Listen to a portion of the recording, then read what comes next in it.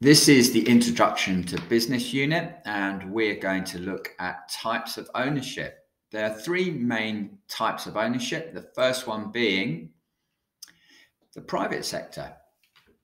These businesses are owned by individuals and are driven by profit. The profit from the private sector organizations benefits the owners, shareholders, and investors. They are financed by private money from shareholders and by bank loans.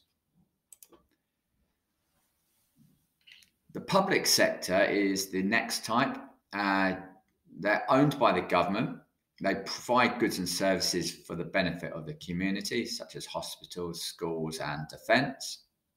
They are also run by the government, and they operate with the money raised from taxes. Now, the last part is the third sector, not-for-profit sector and non-profit sector, and these include charities and social enterprises. Organisations are owned and run voluntarily by trustees, are not run by the need to make profit, but by the need to help the community. They operate with money from donations and gifts. Any profits are reinvested in the organisation.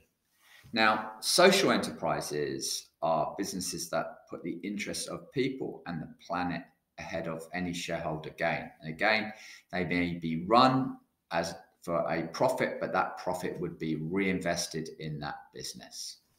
Thank you.